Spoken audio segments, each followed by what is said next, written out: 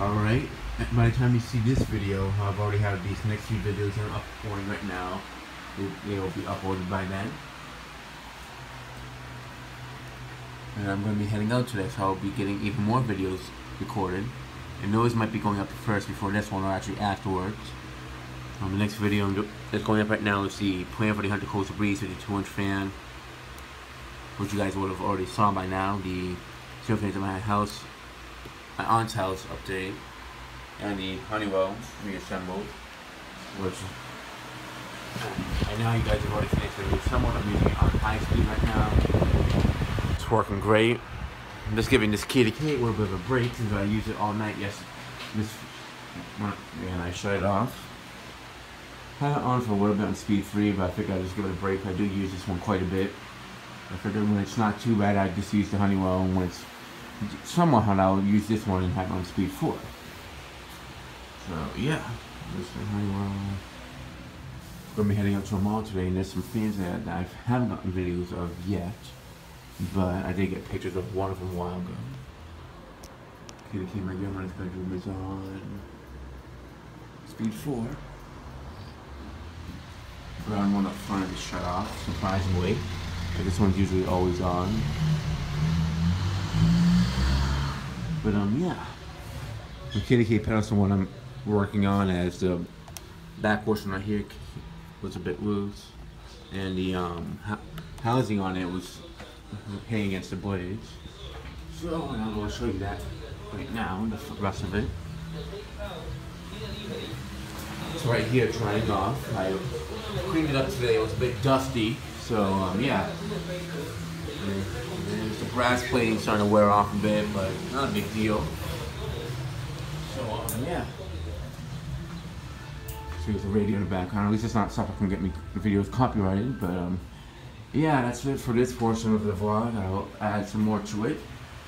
So yeah, I'll pick it up later on today. Alright, so this Kitty Kate's gonna be assembled after it dried up. Yeah, this dog.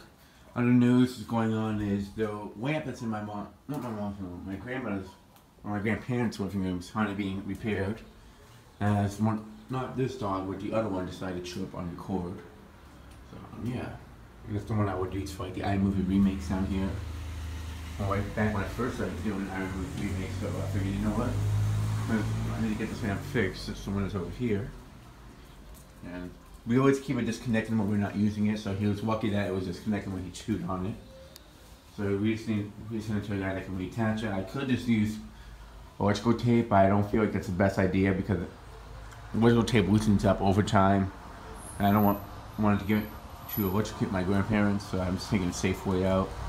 Also, some more news about the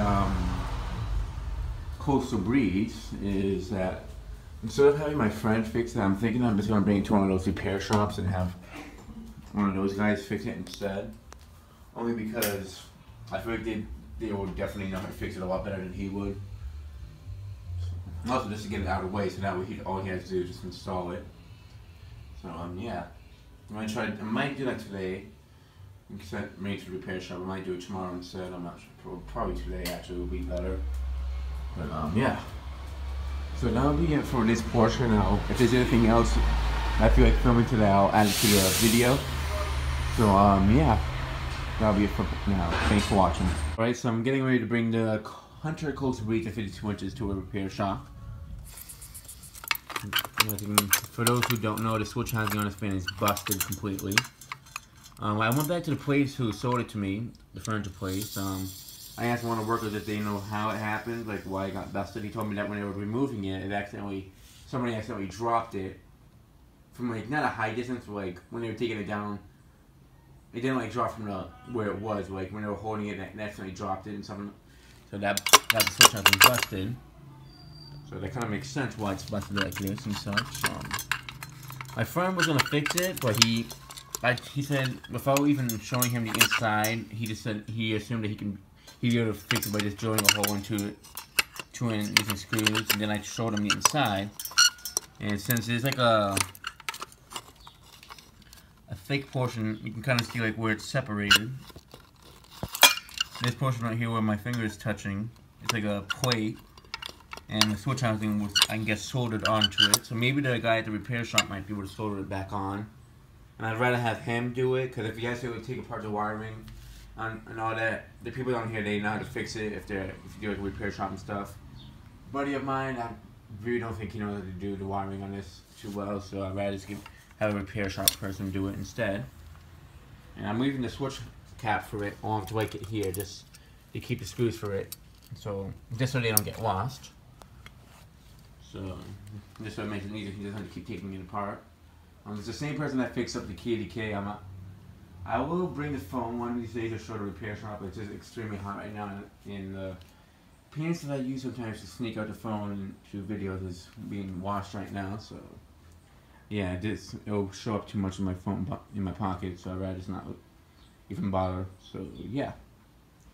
So yeah, next time you guys will see this fan, it will be fixed. So that'll be it for this portion of the vlog. If there's anything else, I'll add it to the rest of it. So yeah, thanks for watching.